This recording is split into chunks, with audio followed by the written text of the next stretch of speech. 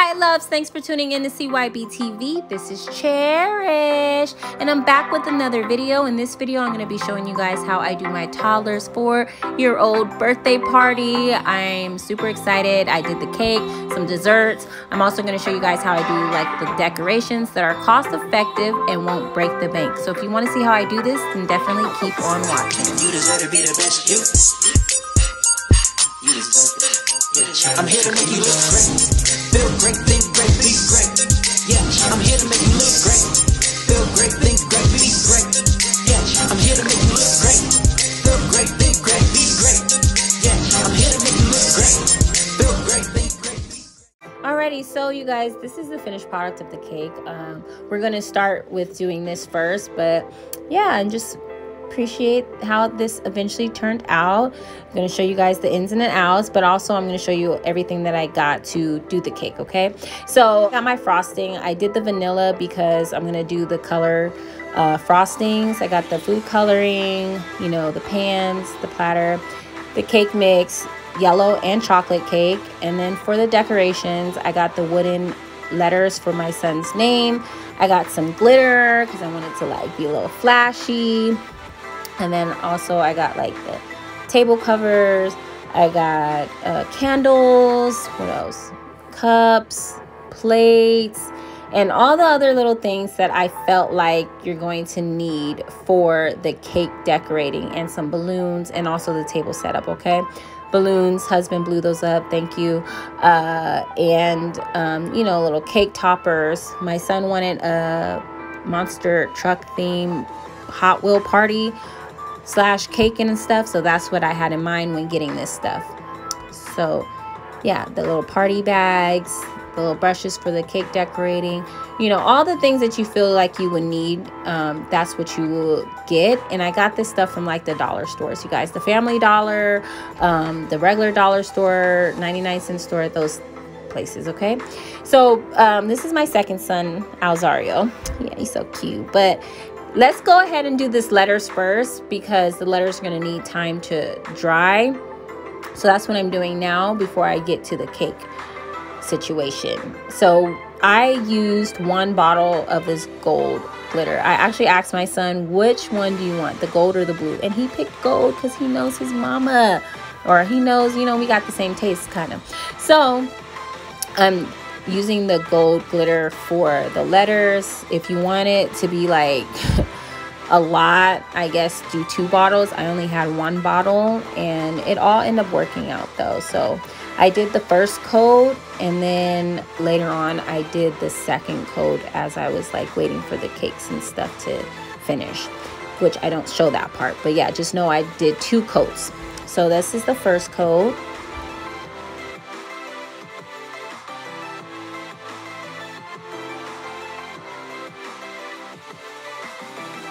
Audi has actually helped me a little bit, which was cool. I was like, yeah, you can help. So now I'm going on to the cake, you guys. So you get your bowls, you get all that stuff laid out. I'm using a yellow and a chocolate cake, okay, because I wanted to do like the marble look, the marble vibes. First time doing that. So yes. Yellow and a chocolate cake. And now I'm just gonna go in and add the ingredients. I just licked off the box. I mean, I'm not like a baker, so I don't do like cakes from scratch or anything. Box is just fine, trust me. So yeah, that's what I'm doing, adding all these good ingredients, and the water, oil, you know, eggs. Now I'm blending it with this hand electric blender. Speeds up the time, and I'm speeding through everything, y'all, to be honest, because it would be super long. But yeah, now it's time to oil up the pans. I just put it on a paper towel and then just put it all through the pan, or you can use the spray in. And then I'm adding in my flour, and the flour is what's going to keep your cake from sticking, because that would just ruin it. I'm telling you, I'm doing this last minute. early in the morning, and yeah, so no time to mess up. The secret ingredient that I just added into the cake batter, you guys, is the mayonnaise. Yes, mayonnaise, if you haven't tried it, makes your cake super moist, and it's good. It's a game changer. So now I'm just adding in the cake batters, the yellow and then the chocolate, and then I'm gonna do this little swirly thing with the spoon. I don't even know if that makes a difference, but we're just gonna go ahead and roll with it. So yeah, that's what I'm doing, layering the yellow and the chocolate cake for that swirly effect.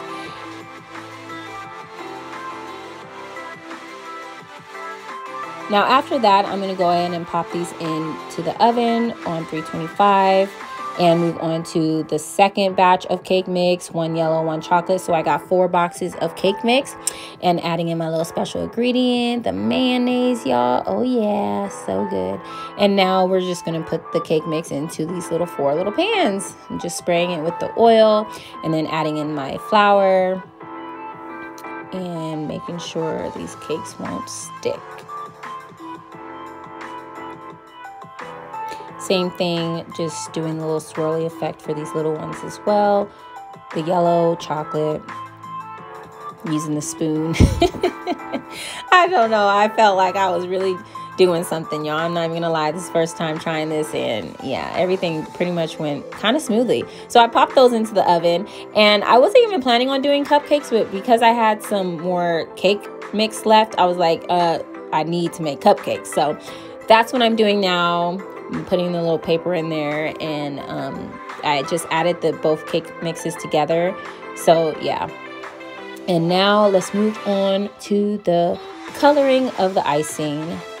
But yeah, I had to check to make sure those were done, and they are. So moving on to the icing, I'm just using the vanilla, and we're just going to make the different colors. For me, I was set on like a yellow, bluish, you know, all the different colors, like Hot Wheel colors and kid colors. So the yellow cake, and then the blue cake, and then also the flame color. So this is the flame color that we're about to mix up. So I just eyeballed it. I didn't have any particular numbers or drops or anything. I was just doing it until I felt like, okay, that's the color I'm going for. Now, after that, I'm going to make sure the cakes are all good and not getting burnt. And now moving on to the blue color, just put the blue dye in there and just mixing it all together. So yeah. Now y'all, make sure the cakes are super cooled down. These are a little warm still, but you want to make sure they're really cooled down before you put the icing on, because as you can see, the icing is just kind of melting off, but it is what it is. So I'm going to put the second cake on top, and then I'm going to put the stick inside to hold the cakes together so they won't slide. And now I'm going to go ahead and use this yellow icing to, you know, cover the whole cakes. And as you can see, like I said, the frosting is kind of falling off, so I'm just scraping it up and then putting the rest in the bowl for later. And yeah, so you want to make it as smooth as possible. Of course, if you had some Fonda, I mean, hey, I'm gonna get there, y'all. I'm gonna get there. But yeah, this is my first time doing a themed cake, and I don't know, I'm so glad I challenged myself with it. So right now I'm just using the orangish reddish color for the flames. I actually saw a picture of a Hot Wheel cake when I was like looking up different cakes and stuff to get ideas of how I want to do my son's. And yeah, I saw the flames. Their flames were different, but I was like, I can just draw flames on there. So it turned out pretty good. So now I'm just cutting off the top of these little cakes for the top of the cake design. You know, these are the little cakes. So I just cut the tops off of them and then place it on top of the bigger cakes. And now I'm coloring those blue. And don't worry, you guys, it's gonna look messy. The platter is gonna get all messy, but you're gonna clean that up later. So I'm icing the smaller cakes with the blue, and I do 3. Yeah, I use 3 of those small cakes. I made 4, but I end up using only 3 of them. So that's the third one, and now I'm just going in to create these little flames. I know it looks crazy, y'all. I know the cake looks crazy right now, but I'm telling you, you guys already saw the finished product. I mean, this is just the process. So now after that, you're gonna clean up the platter. So I'm cleaning up the platter right now, y'all. And if you mess up, just make sure the front side of the cake is the best looking. Now I took time to use this little chalk marker and make these little flags that's gonna go on top of the cake. I'm gonna fix that little part right there with the icing, and now I'm using the chocolate fudge frosting, and this is gonna go into a piping bag because this stage actually brought the cake together, in my opinion. I felt like this is what brings it together and makes it a lot more polished looking and just more decorative and professional, I think. So yeah, I didn't put the little thing at the tip of the piping bag because I don't even know how to put that on. So I just cut the tip, and now I'm just going around the cake and piping in, and yeah, super easy. And there you go, you guys, that's how it's looking. And now I went on and printed off this little monster truck theme looking, I don't know, sign. So I wanted to, you know, put that as a cake topper. But as I was looking at it, y'all, I was like, I don't know. I liked it at first because I had to go on and finish the cake because my phone died. But yeah, this is the finished product of the cake. I put the little sticker letters with his name. I put all the little decorations. I had those little cars that I had bought. They're brand new. They weren't used. And yeah, and I put some little Oreo topping crumbs on there for dirt. And then I was like, ooh, I actually like this better. So I printed that out, and I felt like it was going to go better. And I made that little first place sign. And there you go. I ended up just changing it a little bit. But this is the finished product of the cake, you guys. Super easy. You can decorate it however you want. I felt like this just all worked out, came together. I was super excited about that. So now I'm moving on to the cupcakes. So with the cupcakes, I just had the extra frosting, and I just put it all together in a piping bag and used that for the topping and made a little swirly little design. And it all worked out. I was just like, man, I had 7 hours until his birthday party, you guys. And I just was excited that everything turned out pretty good. Now I'm moving on to the little table decorating.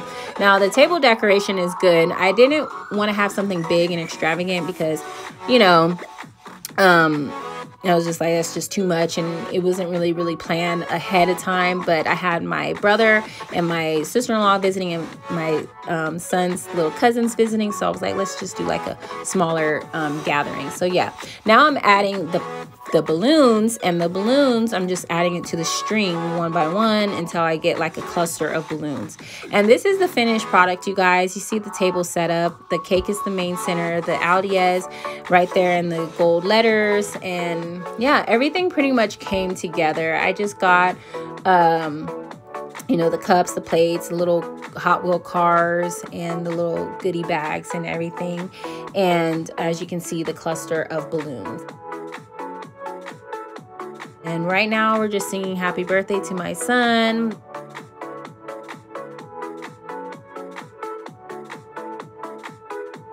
It was a good turnout. I'm super glad that I did this. So if I gave you guys any ideas to just go ahead and try to be creative yourself and do what you can on a budget, then definitely thumbs this video up. Subscribe if you haven't already, and I'll definitely catch you guys in my next video. Woo! Thanks for watching.